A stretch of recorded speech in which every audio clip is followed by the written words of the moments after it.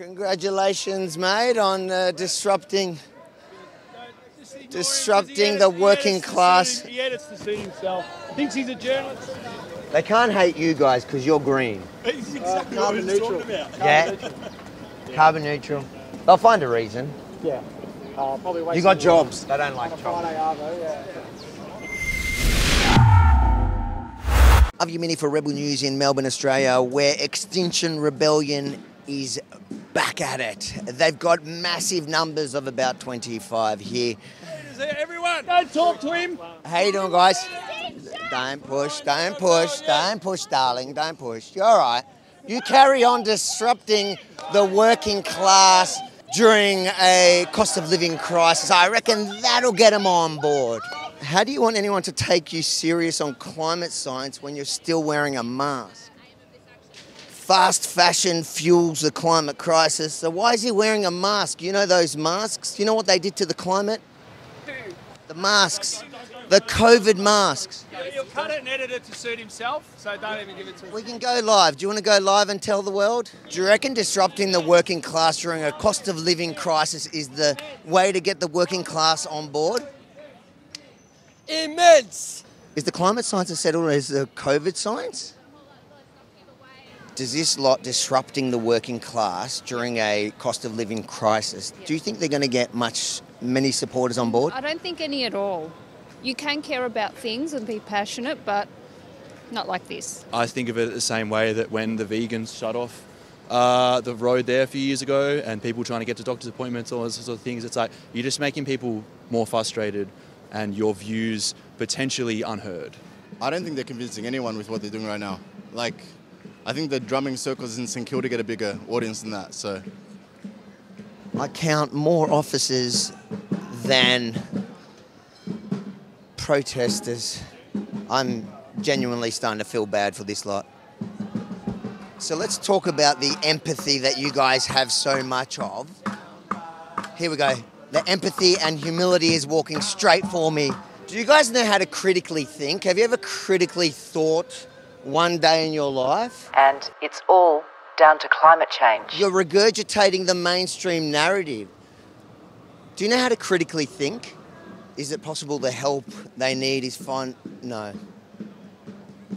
False alarm. Why do you think it's such a massive crowd?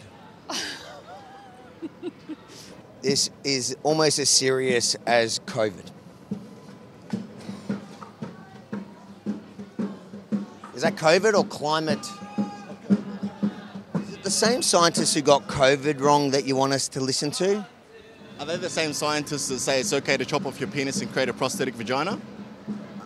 I'd say so. You don't believe in that? Of course not. You're what we call a transphobe, bigot, anti-science. Shame on you. This is the future. Have you ever had a critical thought in your life? I'm getting the feeling this has been a really effective protest, and anybody in the vicinity has been convinced. Are you going to go green now because they've disrupted the city? Well, no. All right, shame on you. But you're the only guy that took a flyer.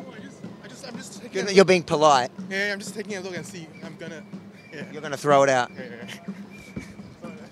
Do you reckon you guys have convinced anyone around here to your cause? I feel like it's a pretty low energy event. I don't know, dude. You just look at these people and you go, they're lost.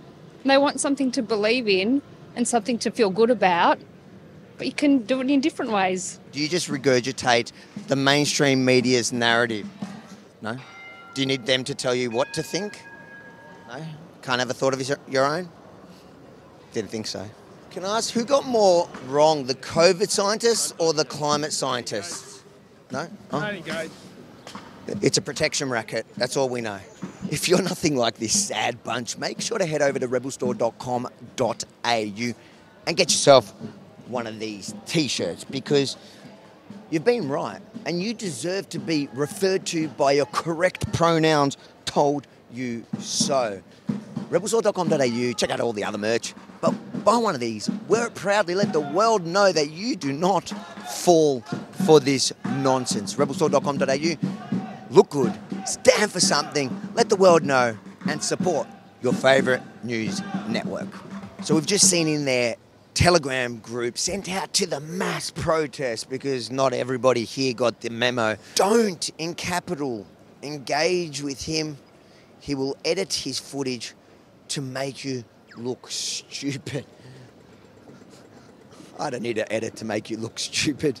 You do that all by yourself. Do you want more lockdowns? Hello. More lockdowns? Is that what you're after? More lockdowns, guys? Oh, good, thanks, Kylie. How are you? They don't have jobs, so I don't think that affected them much.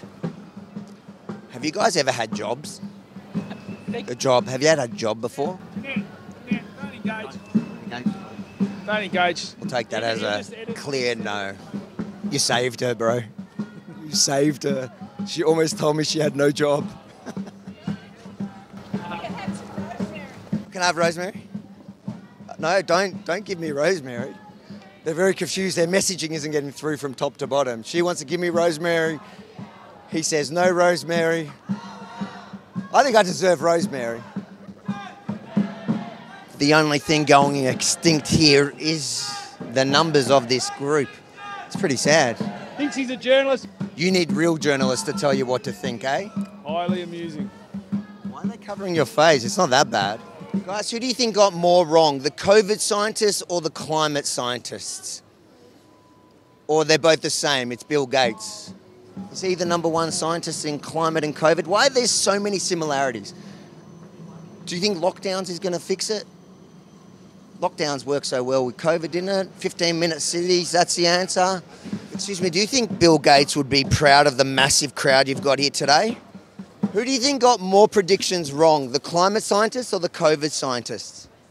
Or are they the same? Is it just Bill Gates? I see a critical thinker. It's your chance not to look stupid. No, you don't want to take it? Poor guy. There you go.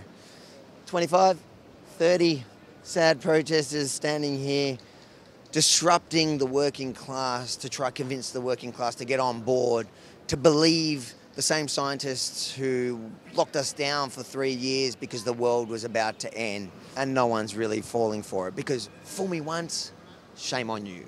Fool me twice, shame on me. I'm Yemini for Rebel News in Melbourne, Australia. If you enjoyed this report, make sure to like, comment, and most importantly, share it far and wide. Show the world what's really going extinct. This sad group of a protest movement. And then if you're anything like the growing movement of conspiracy theorists, head over to rebelstore.com.au, get yourself your t-shirt to let the world know your preferred pronouns. rebelstore.com.au, get your t-shirt, check out all the merch, look good, stand for something, and support your favourite news network.